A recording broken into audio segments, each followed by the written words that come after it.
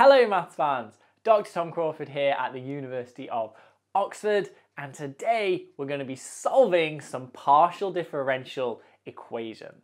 I've already introduced the concept of partial differentiation in another video, so if you haven't seen that yet, or you just need a little reminder, make sure to check that out, because in this video I'm going to be assuming that we all know what a partial derivative is and generally how they work. Now, PDEs are generally much trickier to solve than ordinary differential equations or ODEs. And that's really because there are more variables present, which means we have a lot more cases to consider. So let's start with a really simple example to show you what I mean. So let's take a function f, which is a function of two variables, x and y, and we're going to try and solve the partial differential equation df by dx is equal to 0. The subscript x here just means partial f partial x, and I'll be using this subscript notation throughout the rest of the video. Now, if this was an ODE, then we'd just integrate and get a constant. If you integrate 0, you get a plus c, your integration constant, which makes sense because the derivative of a constant gives you 0. However, this is not an ordinary differential equation. This is a partial differential equation. But we can learn a lot from its ODE counterpart. So as I've said, if this is an ODE, we know that when we differentiate a constant, we get 0. And that would tell us how to integrate back up to get the solution. So here, we want to think about what can I differentiate with respect to x so that I will get 0. One simple example might be if f was equal to y. If I take the x partial derivative of this function, then that is looking at how f changes in the x direction. But since f doesn't depend on x, it doesn't change in the x direction, and so therefore df by dx partial is indeed 0 for this particular function. But there was nothing special about me picking y. What if I'd had y squared, or maybe even sine of y, or log of y, or even e to the y plus y cubed over 4, for example.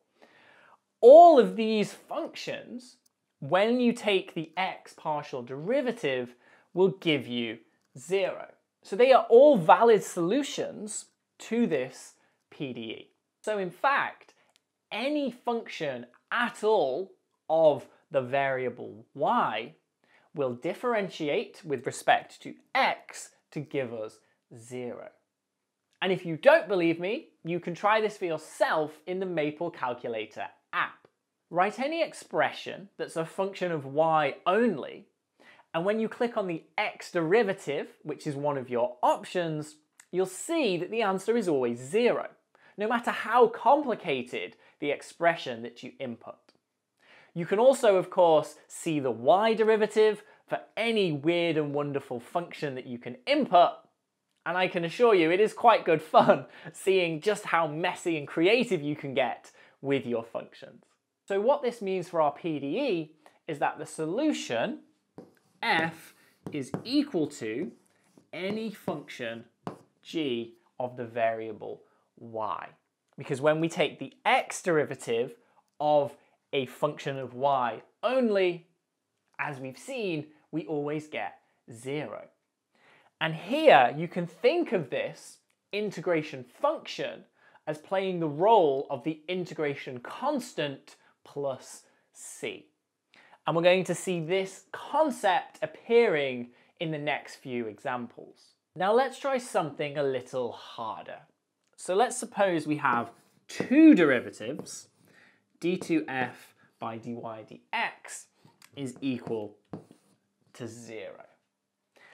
Now, in our first example, we had a single partial derivative in x, and we solved that by integrating with respect to x and thinking carefully about what would differentiate to give 0. So let's do the same here. So we can integrate with respect to x and say that df by dy is equal to a function g of y. Just as before, if I take the x partial derivative of this function of y, I'll get 0. So it does indeed satisfy fyx is 0. Next, we need to integrate both sides with respect to y. So let's just go ahead and try that and see what happens. So if I integrate the left with respect to y, I get f, and then the right is going to be the integral of g of y, and we don't know what this function g of y is, so I can just write it as the integral of some unknown function. And then, similar to how here we said differentiating a function of y with respect to x gives me 0, my integration constant has now become an integration function. So any function of x, so let's call it h of x, when differentiated with respect to y, will disappear.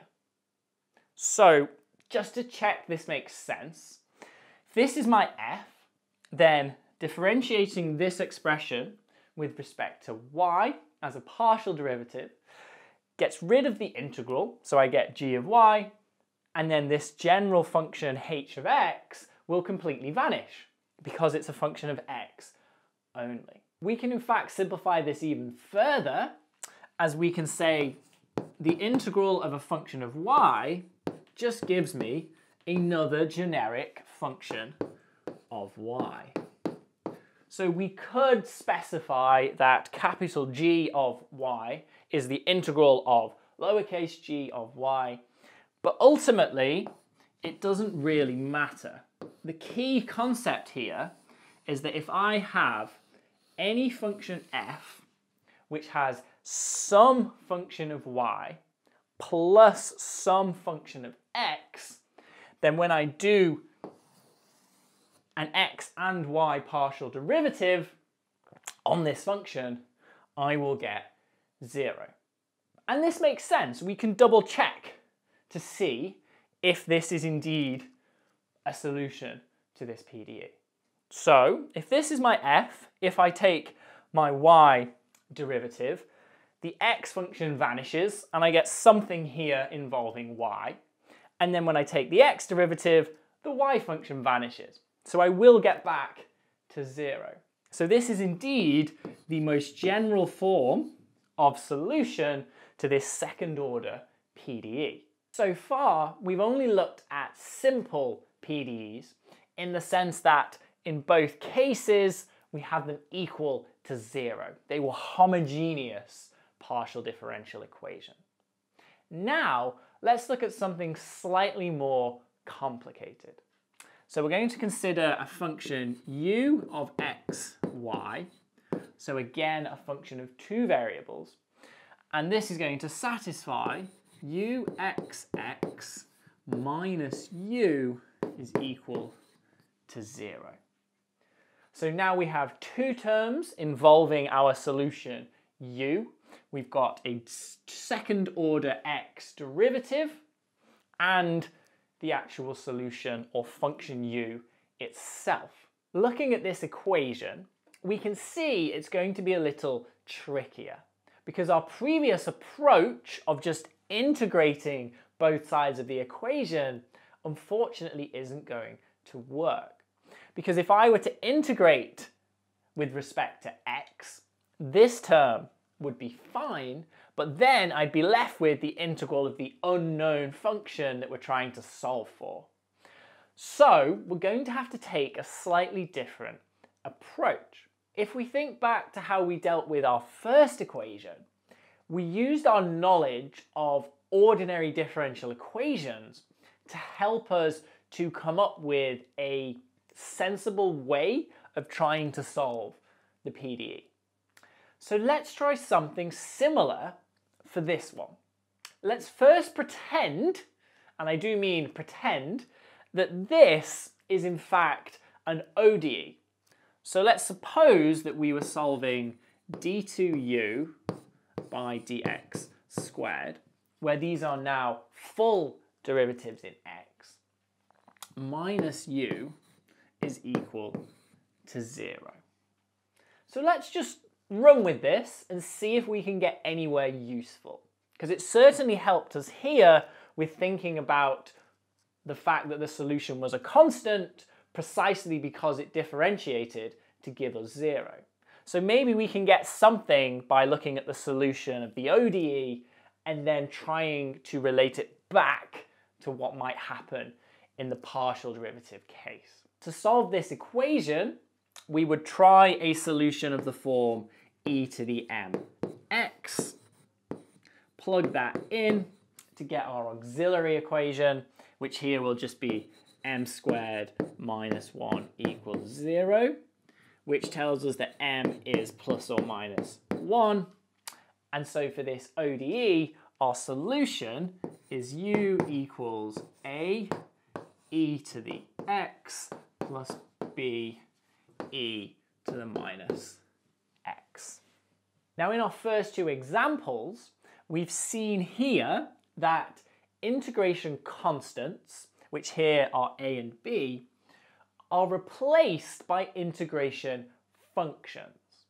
And here we have two x partial derivatives. So that means our integration constant or integration function will be dependent on y only. So why don't we try replacing a, which was our integration constant, by, let's call it lowercase a of y, so a function of y. And similarly, let's replace b, which was just a constant, by lowercase b, which is now a function of y. So this is, I would argue, a plausible solution to our PDE. And this came from pretending that this was an ODE, solving the ODE using our known methods, which here was the auxiliary equation, and then, as I mentioned at the beginning, cleverly turning the problem back into something that relates to partial derivatives. Now, of course, we don't know this is the solution yet. I've just said this is a sensible thing to try. So let's plug it in and see if this will indeed satisfy our PDE. Taking the first x derivative, du by dx, so this is a function of y, so it's unchanged. Then I differentiate e to the x, which just gives me e to the x. Then I've got a function of y again, so that's unchanged by the x partial, but I'll get a minus from the exponential. So I'll get a minus by e to the minus x. And then my second derivative is to differentiate this with respect to x. So again, the a isn't touched, and I'll just get another e to the x. And then I'll get a minus coming down again to give me plus b to the y e to the minus x.